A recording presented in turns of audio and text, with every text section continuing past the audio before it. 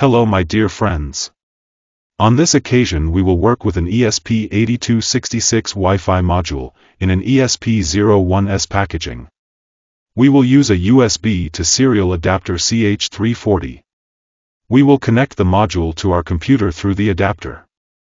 Using resources from the Arduino IDE software, and from Arduino contributors, we will program the module to be used as part of a smart relay. We will use a single-channel Wi-Fi relay board, and after programming the module, we will place it on the board, and that's it. We can power our relay using a 5-volt adapter, and we can connect our power circuit to the board terminals, in this case a 110-volt lamp. We will install and configure the ESP relay application on our Android, and through our phone we will wirelessly control the on and off the light bulb, or any appliance that we need to operate in our home or office.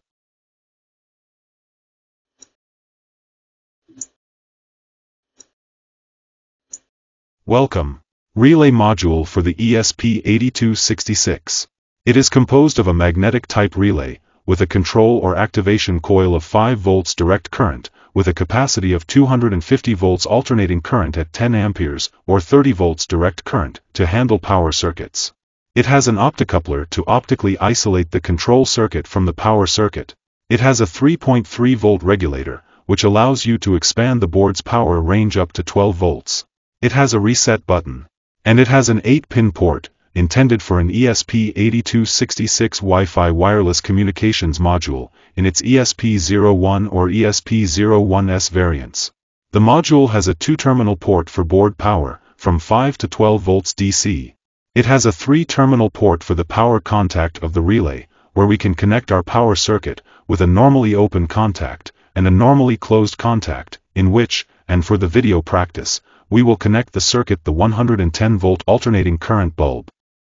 To program the ESP8266 module, in any of its ESP01 or ESP01S presentations, we will use a CH340 USB to serial adapter for the ESP8266, which presents an interface to insert the ESP module without cables, and connect it to the computer through a USB port to configure it in a very simple way with any hyperterminal software, or to update its firmware in the Arduino development environment, as is the case of our interest today. To program the ESP8266 module with a new firmware, it is necessary to place the module in flash mode, or programming mode. To do this, we must identify the GPIO0 and GND pins, which we must electrically connect with a jumper cable. Then we go to our computer, and open our Arduino development environment. In the software, we go to File, and we open a new sketch. We open the board manager, and in the search bar we write ESP8266. If we have never installed this board, we can see that we do not find anything in the search results. If this is your case, we go to File, Preference, and we go to the Additional URL section of the board manager, and we open this manager. Then we click on the link to list the URLs of unofficial Arduino boards. An internet window is displayed where the URLs appear organized alphabetically. We look for the URL corresponding to the ESP8266 boards. We copy the URL, and we paste it in the manager. If you already have one or more URLs pasted here before, you must separate the new one with a comma. We click on Accept, and then Accept. Upon completion of updating the pasted URL, we open the board manager, and in the search bar we write ESP8266, and in the search results we already find a package of ESP8266 boards. We verify the latest version, and click on Install. When the installation is complete, we can close the board manager. Let's go to Tools, and we can see the ESP8266 boards available. We select the generic ESP8266 module, referring to the ESP01 and ESP01S modules.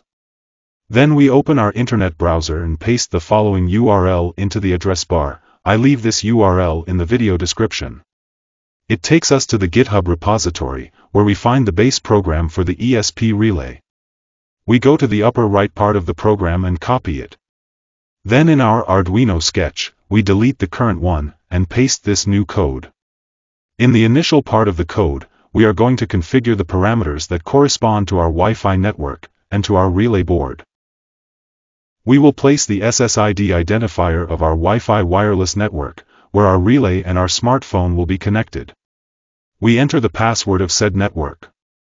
We can set a security key, which will be known by the ESP8266 module, and the control application on our smartphone.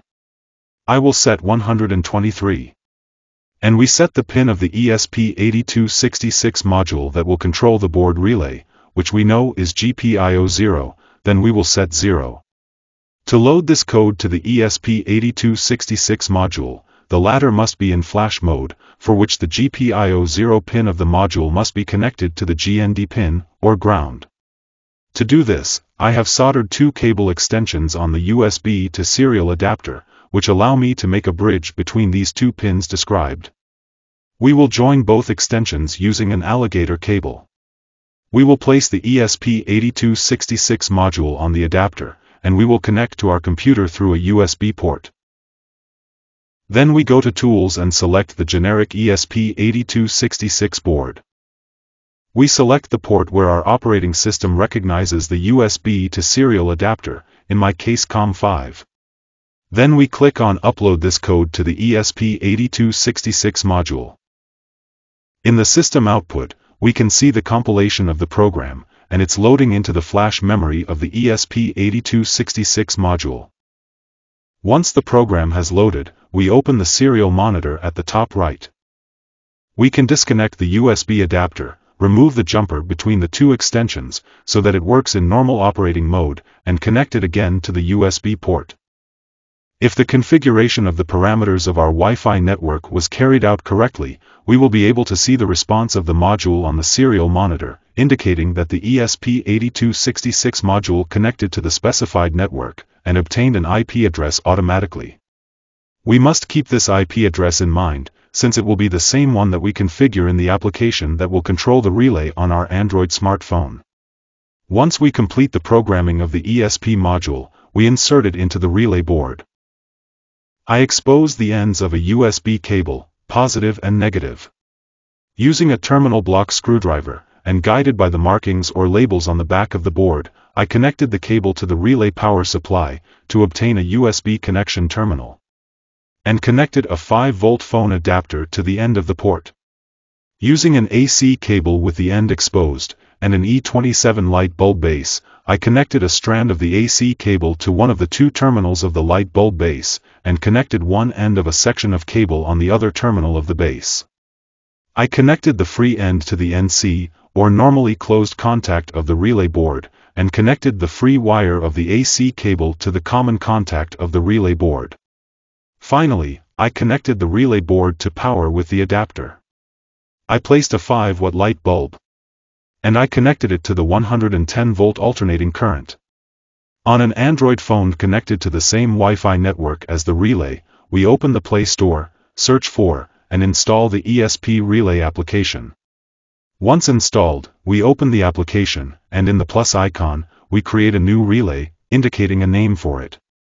Indicating an IP address, which must be the same as indicated by the Arduino serial monitor. And indicating the security key, just as we programmed it in the Arduino code. We select Save, and that's it. Friends, I hope this video is useful to you. Subscribe to the channel, and click on the bell to be aware of new posts.